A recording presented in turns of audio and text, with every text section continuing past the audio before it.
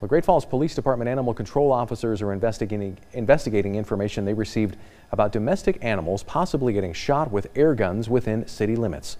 The two incidents being investigated involve cats that have received injuries. Since investigating these two incidents, officers have received more information through social media sites that there may be multiple unreported incidents of domestic animals injured, possibly by the air guns. The information cannot be confirmed nor investigated without being reported to animal control officers. Officers want to remind residents that posting to social media does not qualify as reporting criminal activity to police.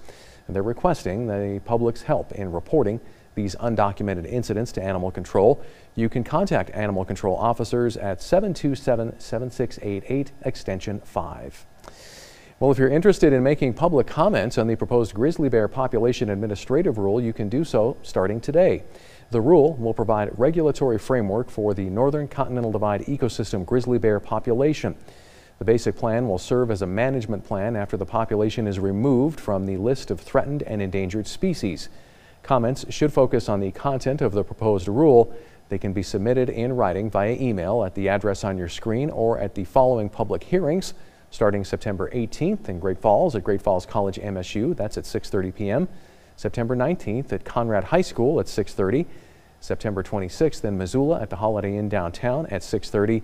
And September 27th at Kalispell Flathead Valley Community College, also at 6:30. People have until October 26th to submit comments, and to read more about the plan, you can visit us online.